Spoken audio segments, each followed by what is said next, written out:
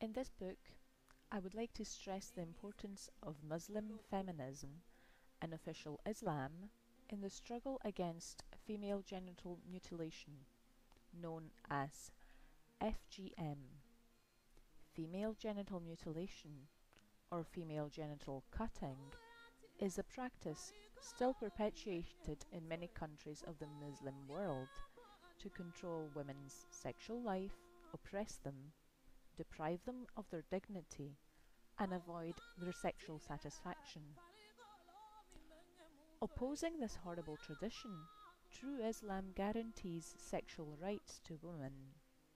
Women in Islam have the right to be sexually satisfied. Therefore, as a logical consequence, FGM is anti-Islamic because anything that opposes women and their dignity is anti-Islamic in its core message. According to the Quranic message, men and women have been created in the best form.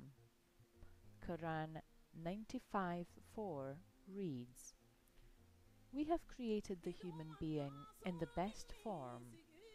Regarding marriage and relationships between women and men as Allah's creatures, Quran 30:21 reads, "And of his signs is that he created for you from yourselves mates, that you may find tranquility in them, and he placed between you affection and mercy. Indeed, in that are signs for a people who give thought." If Islamic marriage is based on affection and mercy between wife and husband, how can FGM be accepted in an Islamic environment which supports sexual satisfaction as a means for familiar and social peace and tranquility? Many Muslims oppose female genital mutilation in the name of Islam, but they are too few, and their voices are not heard. Many prefer to ignore the problem, or are afraid of talking about this taboo issue in their communities, because the sexual and intimate life of women is a very private affair, not to be discussed in public. However, the fact that the lives of these women is destroyed since their childhood by a horrifying tradition like FGM means that this is not a private matter, but something we have to fight against as a Muslim community, society, and Ummah as a whole, women and men. The paradox of FGM is that women themselves perpetuate this crime. FGM is practiced by older women of a society on small girls to achieve their so-called purity. It is a rite of passage to make them fit for marriage. It is violence by women against women. However, in the end, FGM destroys the entire society, as women are the pillar of Muslim societies, and according to the Prophet of Islam, paradise is at the feet of the mother. The mother has extreme responsibility towards her children and the entire society. Thus, FGM opposes this responsibility because it destroys the life of the following generation of women. Therefore, my question is, how can we struggle against FGM in the name of Islam? First, we have to prove, using sources from the Quran and Sunnah, that Islam is a creation-oriented faith and belief which opposes physical mutilation in general because Allah's creation is perfect. Secondly, we have to struggle against all traditions opposing the dignity, the rights, and the protection granted to women by Islam. Thirdly, the importance of sexual life in Islam should be highlighted, to remove taboos and to speak out about the violations of female sexual rights in society. Sexual needs are fundamental needs for promoting peace and tranquility in Muslim families and societies. Fourthly, men must be involved in the struggle against FGM in Muslim societies. Men must be educated to respect women and to ban their mutilation in the name of Islam. FGM must be fought against to save marital relationships, which are ultimately important in Islam. Moreover, FGM destroys sexual life for both men and women, even if it is, of course, women that suffer more from it on all levels in comparison to men. Fifthly, women must be educated as regards their self-conscience, their dignity, and their self-value.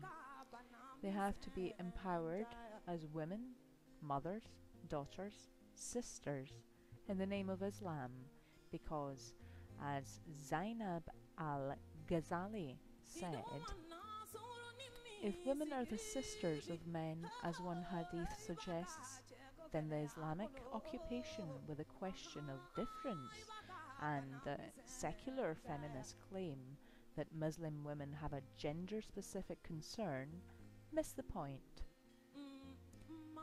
In the following pages, I present important texts by Muslim scholars in English translation. The first one is a 2006 declaration by the Dar al-Ifta Conference on the prohibition of female genital mutilation.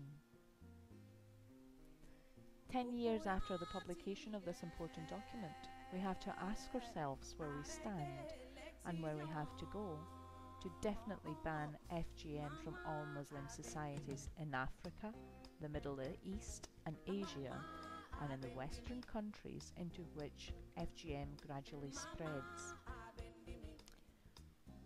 FGM is not grounded in any Islamic source. FGM destroys women's life on a physical, emotional, sexual and social level. FGM makes women ill and unhappy. It destroys all Muslim communities in which it is practiced because it opposes marital, familiar and social happiness. The mentioned document stated that families in Egypt want to know from scholars how to act. Consequently, scholars must openly ban FGM in the name of Islam. There is no easier yet more difficult issue, as the real problem is its legal application. It is easy to teach people in Islam that FGM is not Islamic, that it is not in the Quran, and that it is not Sunnah. Nevertheless, it is difficult to eradicate the tradition in all countries where it is practiced. Thus, we need a double movement.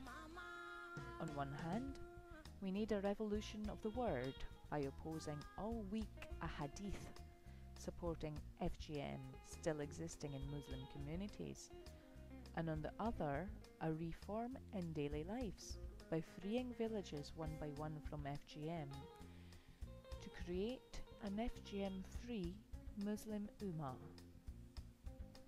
Legal prohibitions together with educational and social projects. This is Islam's solution against FGM. The second document presented is the research conducted by Dar al-Ifta al-Misriya on the prohibition of female genital mutilation in 2008. The first step is to show that the legal prohibition of FGM does not oppose the Sharia. Secondly, we have to affirm that the prohibition of FGM is fundamentally Islamic because it supports Islamic creationism and the affirmation of female dignity in the Quran.